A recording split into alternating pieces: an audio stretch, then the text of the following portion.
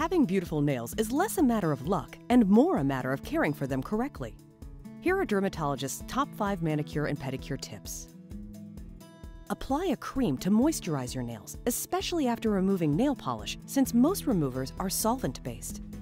To prevent infection, never cut or forcefully push back your cuticles. If you must push them back, only do so gently after a shower or bath. While most nail salons follow strict cleanliness and disinfection guidelines, look for the following when visiting a salon. Does your nail technician have the necessary experience and/or license if required? Are the stations clean? Does the nail technician wash her hands between clients? Are there dirty tools lying around?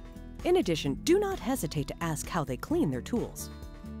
To prevent infection, shave your lower legs after getting a pedicure, not before. That means not shaving your lower legs for at least 24 hours before you get a pedicure. If you nick yourself while shaving prior to a pedicure, you could get an infection. If you get frequent manicures and pedicures, consider purchasing your own tools to be used at the salon. In addition, check that the pedicure foot baths and filters are thoroughly disinfected before you use them. If they are improperly cleaned, they can harbor bacteria and fungus. If the salon does not appear clean, then move on.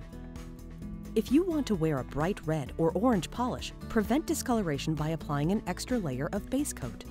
If your nails become yellowed and discolored from the polish, it should resolve itself over several weeks if the same color is not reapplied.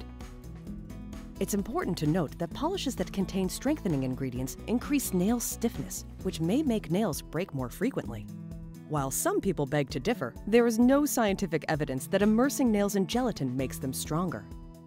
For people with healthy nails, artificial nails can be fine as long as they are not worn continuously. Know what products are used in your artificial nails. The substances used can cause an allergic reaction in some people. Tell your doctor what products you used if you develop a rash or other reaction. Artificial nails should not be used to cover nail problems, as they may make them worse. That's why artificial nails are not recommended for people who are prone to fungal infections or have brittle nails. If you have questions or concerns about caring for your nails, you should make an appointment to see a board-certified dermatologist. To find a dermatologist in your area, visit aad.org.